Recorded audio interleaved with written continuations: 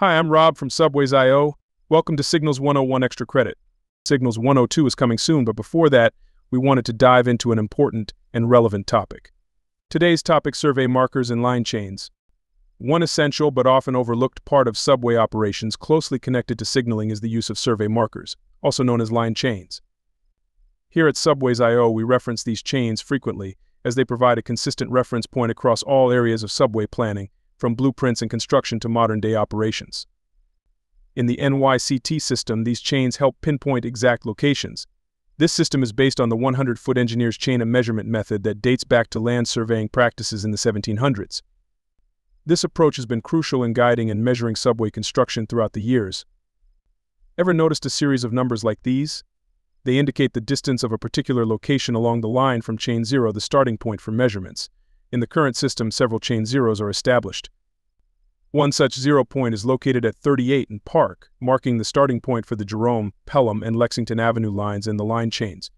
This is where the 1918 Lexington Avenue extension diverges from the original main line.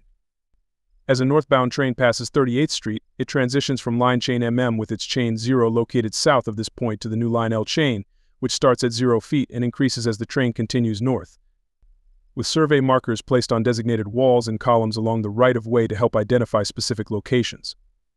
These markers, along with signal identification plates, can be used to calculate distance. To find the exact distance between 2 points, simply subtract the survey number on one marker from the number on the other. While the survey numbers on the signals are approximate, they are more easily visible from the front of a moving train, making them useful for estimating distance traveled. Now, let's examine a survey marker. Here we are at the 138th Street station, built as part of Route 5 on the Lexington Avenue line. In this marker, the letter J indicates the line chain, in this case J for the Jerome line, covering the northern end of the Lexington Avenue line and extending to Woodlawn from the Harlem River tubes. Number 1 represents the track number. 271 plus 00 tells us the location is 27,100 feet from chain 0, or approximately 5.1 miles from 38th Street and Park Avenue. Markers are spaced every 50 feet, giving trains the ability to get their detailed locations. Signals are directly overlaid on chains, with every signal plate displaying the chain letter and number directly correlated to markers. Now let's look at signal plates and their meanings. The New York City subway system has two main types of signal plates, those in the A division, or IRT, and those in the B division, which includes B1 and B2, or XBMT and IND. Starting with the B division, on a signal plate, the top line shows the line chain, marked by an F with the track number to the right. The bottom line shows the signal location, using the first three numbers based on survey marks. In the A division, signal plates work a bit differently. Here, the top of the plate displays the signal number, which can be up to 4 digits, and the chain does not show a track number. One notable exception is the Dyer Avenue line. When it was integrated into the New York Transit system in 1941, it initially operated under the IND until 1957, when it connected to the IRT via a flyover. This history is why Dyer Avenue retains B division signal plates, a holdover from its IND past. Let's take a closer look at the route of today's 4 train to better understand how line chains work. This line runs about 20 miles from Woodlawn in the Bronx to Crown Heights in Brooklyn. Along the way, it crosses 5 different line chains and 2 chain 0 points. Starting with the northern section from Woodlawn down to the Harlem River tubes, this part of the route is covered by IRT line J. Then, as the train moves along Lexington Avenue, it transitions to line L, continuing down to 38th and Park. At this point, the line connects to the original subway route. This location at 38th Street serves as chain 0 for both the Jerome line and the Lexington Avenue lines. At 38th Street, the route moves onto line MM, which has a chain 0 at Brooklyn Bridge and is also shared with the 42nd Street shuttle. The Manhattan Main Line, or MM, continues south with another chain 0 at Brooklyn Bridge. At this point, the chain transitions from MM to M, covering Lower Manhattan and the Joralemon Street tubes. Beyond this point, the E-chain continues the route into Brooklyn along Eastern Parkway, still using Brooklyn Bridge as its chain 0. Each subway division has its own unique line chains. In Division B1, for example, line E refers to the Sea Beach line, which connects to the BMT chain 0 at 57th Street and 7th Avenue. In Division B2, however, line E represents the crosstown line, while in Division A, line E refers to the Eastern Parkway line. For routes assigned to line D, these also vary by division. In the IRT, line D corresponds to the Nostrand Avenue line. In the BMT, it's the West End line, and in the IND, it's the Queens Boulevard line. The Chain 0 locations in the B Division subways are spread across 4 main points. For Division B1, the Chain 0 is set at Chambers Street for Line J and at 57th Street for lines A through H. There's also a reverse tie for Line R from the Montague Street tubes. For Line Q, the Chain 0 is placed on 8th Avenue, and for Division B2, there's a unique Chain 0 18 miles south of the platform at West 4th Street in Lower New York Bay.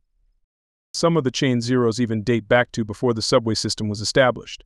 For example, the old Park Row station of the Brooklyn Elevated System still serves as Chain 0 for BMT lines M and O, covering the Myrtle Avenue and Franklin shuttle.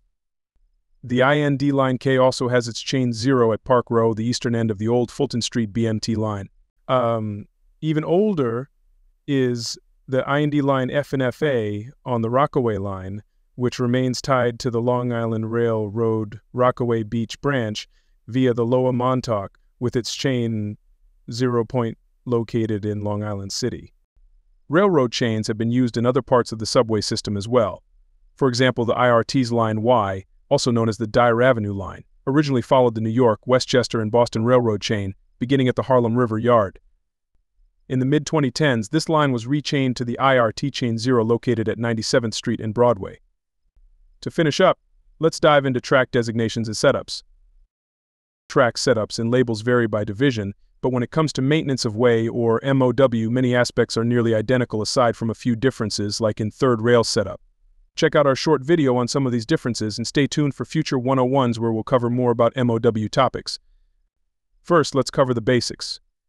In the subway system, all tracks are designated as northbound or southbound regardless of the actual direction the train is moving. These directions are defined relative to Manhattan, with southbound trains moving from Manhattan into Brooklyn, or from the Bronx and Queens into Manhattan. Now onto the IRT. In Subdivision A, Track 1 is the southbound local, Track 2 is the southbound express, Track 3 is the northbound express, and Track 4 is the northbound local. So to summarize, Tracks 1 and 2 are southbound, while Tracks 3 and 4 are northbound. In Subdivision B, Track 1 is the southbound local, Track 2 is the northbound local, Track 3 is the southbound express, and Track 4 is the northbound express. To recap, southbound tracks are 1 and 3, while northbound tracks are 2 and 4. Here's the one exception to this rule, the J line in Subdivision B. On the J line, a train traveling from Brooklyn into Manhattan is considered southbound, while a train heading from Manhattan back to Brooklyn is northbound. This means that Track 1 on the BMT line J is designated as a northbound track. We hope this video has helped clarify the importance of markers within the system and their connection to signals. Amber will return with Signals 102, where we'll cover timers, key by signals, call-ons, and more. If you're enjoying our content, please take a moment to like, comment, and subscribe. This really helps us out. And if you'd like to support us even more, consider buying us a coffee. There's a link in the description, and every bit helps us bring you more content. I'm Rob for Subways.io. Until next time.